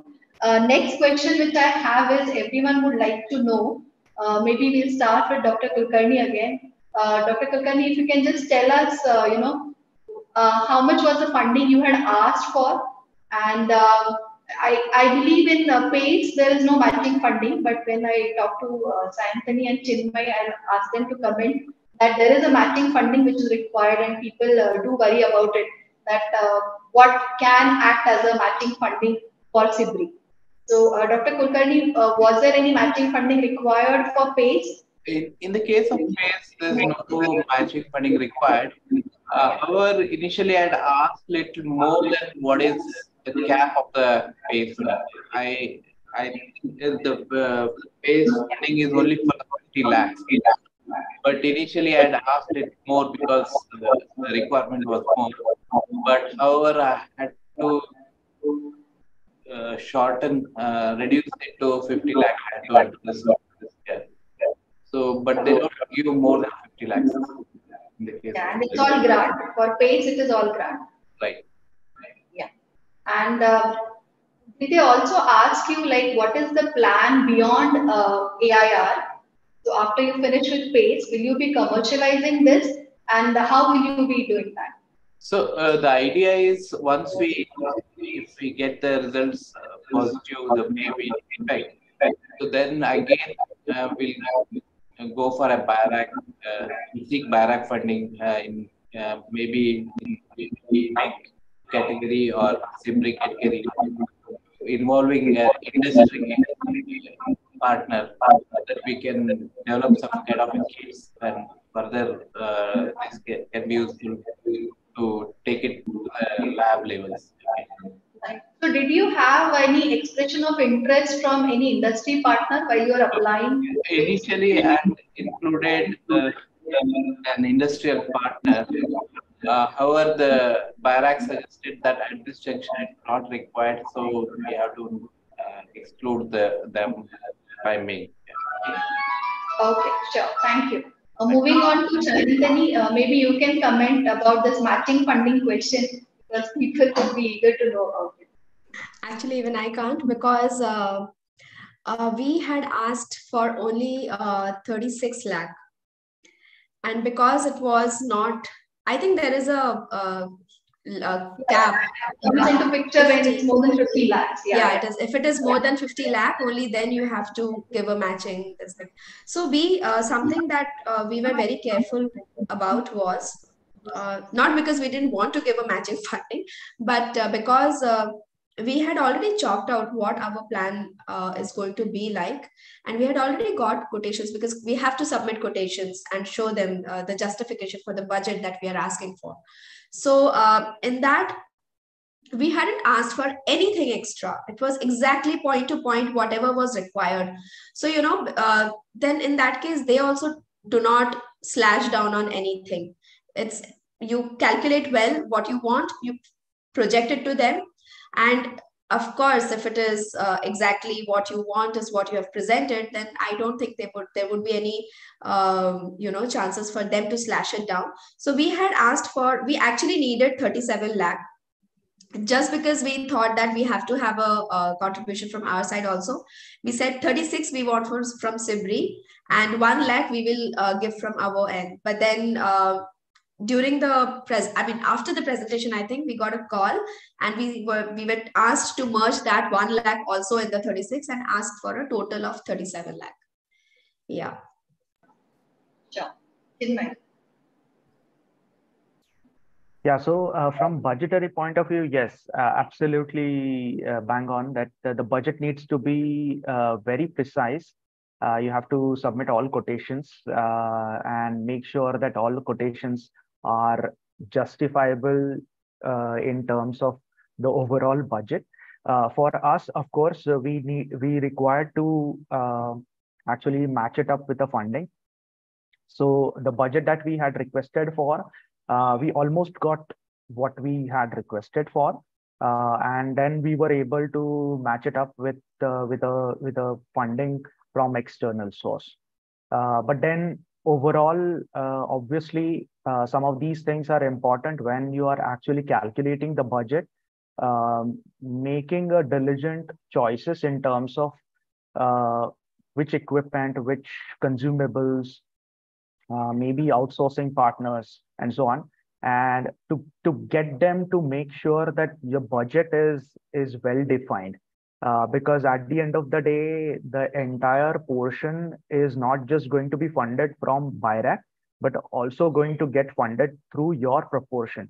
when you are going to match it with your own seed funding or equity funding or something similar. So whatever the budget is there, making sure that everything is to its point blank status. And if you want to comment on the matching funding. Yeah, so from matching funding point of view, we actually had approached Venture Center for providing us some seed funding.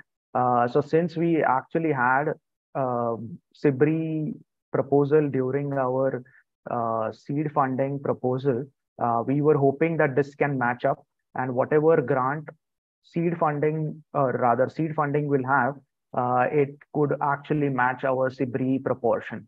So we kind of made it in that way. Yeah.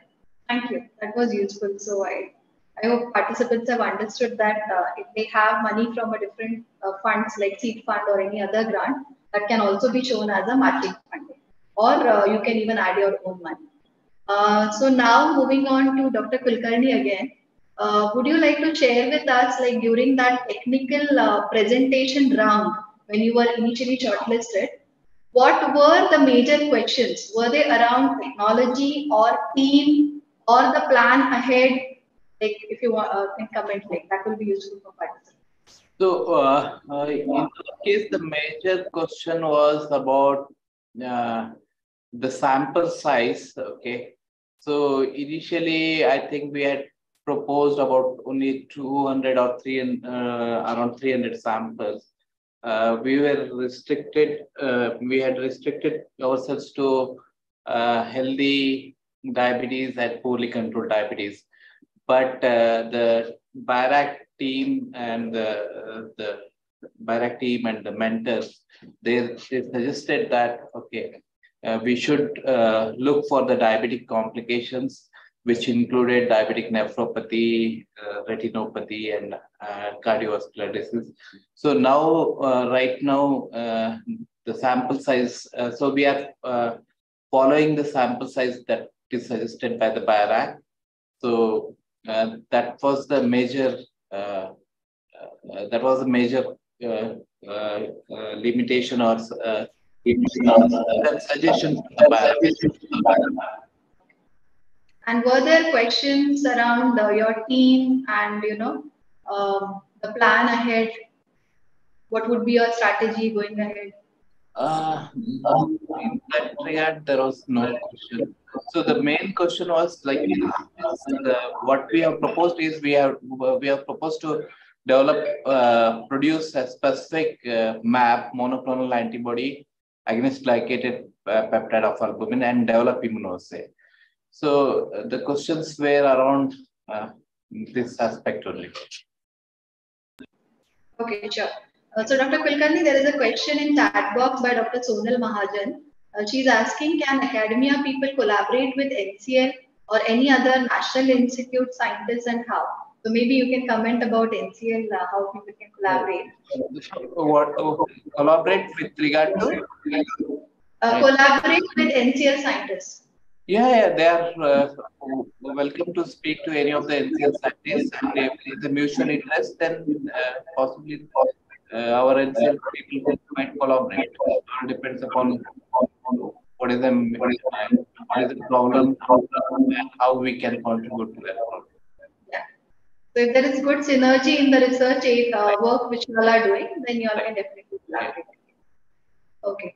Now moving ahead, thank you, Dr. Kulkarni. Moving ahead to Chanthini. Yeah, if you can comment on, what were the major questions during that technical presentation round? Were they around technology, team, or the plan which you had proposed? What was that? I remember there was one question. So there was one question regarding the sample size, because we had proposed for only 150 subjects for the clinical trial. In that we could easily justify them. They thought 150 is too less, but then we justified them why exactly we have 150 and why having a lesser sample size is also okay. So it was basically, we were those 150 were people who were already having some kind of an abnormal test reports, earlier test reports. So that is why, obviously, out of those 150, at least we were expecting 50% to be HPV positive, and which would give us a good basis to calculate our positive percentage agreement at the end of the day, as compared to a clinician collected sample.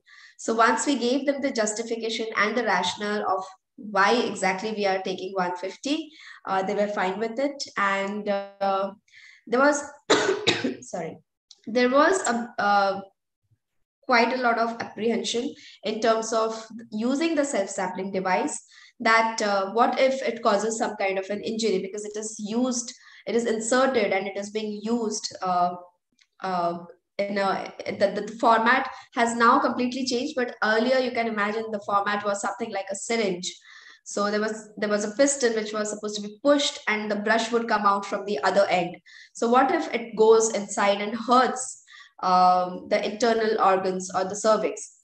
So that was a question that they asked. They repeatedly kept on asking us, and we could justify the dimensions, the design of the device, and technically, yes, they were very critical, and they scrutinized us very closely on that part.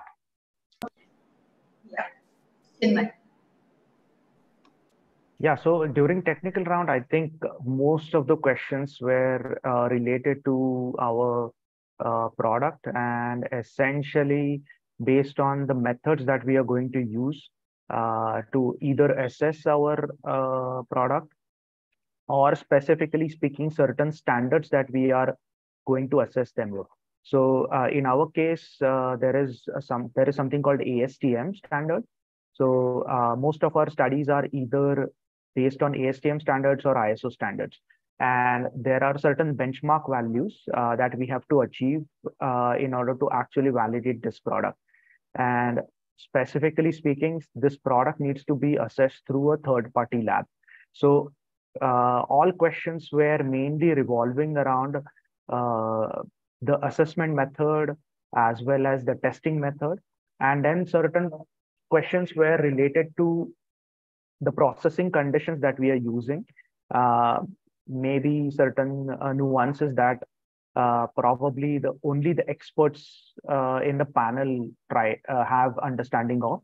So in our case, there were, I think, 4 panel members, which were specifically from the domain. So they knew everything about this specific technology or possibly the area of expertise and domain. So they were very, very specific on the matter, and it was very focused discussion.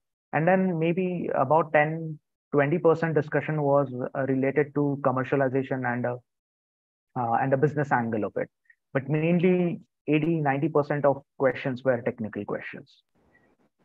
Yeah. So mostly. Sorry to interrupt, Smita. There is one more point that I would like to add, as Chinmay mentioned.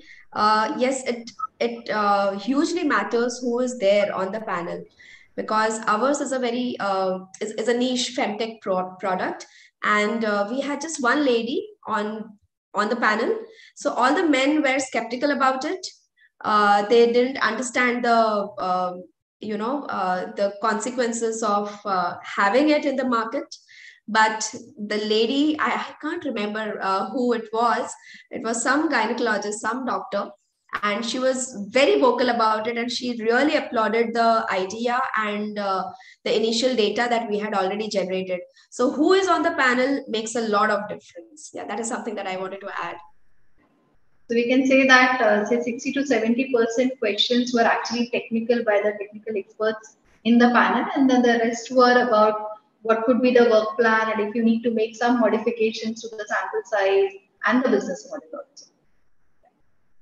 So before we close, a final key takeaway, one important message or advice for the applicants. So again, we start with Dr. Kulkarni here. Oh, sorry. So the fine to ask that was, I think it's very important to identify the problem. What's the problem that you are addressing? So if the problem is interesting and it can be solvable, or no, I think getting funds is easier, either BIRAC or you can go to any other funding. But the most important critical aspect is you need to have an important problem you should be addressing, and that should be a solve. This is what I feel. Thank you. Anthony? Yeah, to add to that, of course, I'm sure you all are aiming for SBIRI, so you have identified a very interesting or impactful problem to solve, and you all have the solutions as well. But just finding the problem is not enough. Getting it across the table to the other person, making that person understand what the problem is the most important thing. If the problem is explained well, half the battle is won there. I keep saying that. If they can understand, be slow, be very methodical in explaining the problem, and then come to the solution. Don't try to bring in your solution very fast, because understanding the problem is very important. Aage ka, they will understand everything on their own, most of it at least. And be very specific when you're designing the objectives, and very realistic when you're assigning the timelines to the objectives. It shouldn't be something that is overwhelming to the panelists. I think, and be very diligent about submitting the budget quotations, because they are going to scrutinize it very closely. So don't just ask if you don't need it, but don't shy away from asking it if you absolutely need it. Yeah. Sure. Chinmay, one important advice. Yeah, I think maybe I can add two. One important aspect for us, or defining part, was the quality of data that we actually obtained during our BIG. We made it sure that we are extremely focused during the BIG to get high quality data, so that whenever we actually get to the technical round, the data should speak for itself. And then the second part was, as Anthony mentioned, I think timeline of your proposal in terms of how the milestones are structured and what are the deliverables in each milestone. Because at the end of the day, you are the one who is going to deliver them. So don't overdo it, as well as don't underdo it in a way. You have to have it optimally planned, so that everything falls in the timeline. Because at the end of the day, the deliverables are the most important part when it comes to the proposal. True. So just to sum it up, be very realistic, factual, and diligent and patient also. The process takes a long time, so you have to keep up with that and keep on following up, and then answer to their queries. Yes. So we are towards the end of our session today. I would like to thank all our panelists for today. Dr. Mahesh Kulkarni from NCL, Dr. Sayanthani from Pragmatech, and Dr. Chinmay Khare from Vision Craft Labs for joining us today and sharing your experiences with the potential applicants of SBIRI and PACE. I'm sure they might have more questions. They can always write to us. But before, I have requested everyone to switch on their videos for a group photo. So while people are switching on their videos, there was one question here by Ranjit Singh. So he wanted to know whether the BIT grantee name, whether it has to be same on the BIRAC website. Yes, you will be using the same login for SBIRI application. So aim, objective, etc. will be same. So see, your rationale and novelty remains the same, but your objectives will change, because you will now from BIG move on to a further TRL level. So accordingly, your objectives will be defined. So like Anthony said, they had completed POC and then they had pitched for completing the clinical trials. So accordingly, and manpower presently working in BIG project will, yes, you can treat them as the same manpower for completing your SBIRI, if that's the expertise which is required to complete the set of experiments planned during the SBIRI. So I hope that has answered your question. And there is a feedback form link which Meghna has shared in the chat box. Kindly fill up that, and Meghna, tell us when we are good to go for a good photo.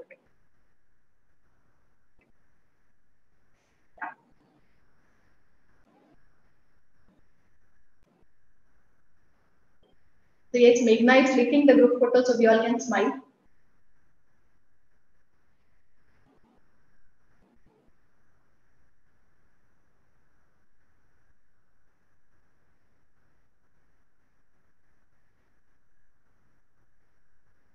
Meghna, let us know when you are done. Yes, she's taken the photo. Thank you everyone for joining today. In case you have further questions, you all have our email address. I'll still post my email address in the chat box, and you can always connect and ask us questions. We'll be happy to even mentor you for PACE as well as SBIRI and BIPP. And thank you to the participants who joined us on YouTube Live. We'll also post our email address there, and if you have any queries, you can always get back to us. If we have the answers, we'll respond, or if we don't know the answers, we'll definitely forward it to the BIRAC associates and get you the answer. Yeah. Thank you very much. Thank you. Bye-bye. Thank you. I'll keep the meeting on for people who are still filling the feedback form. If you are done with the feedback form, you can then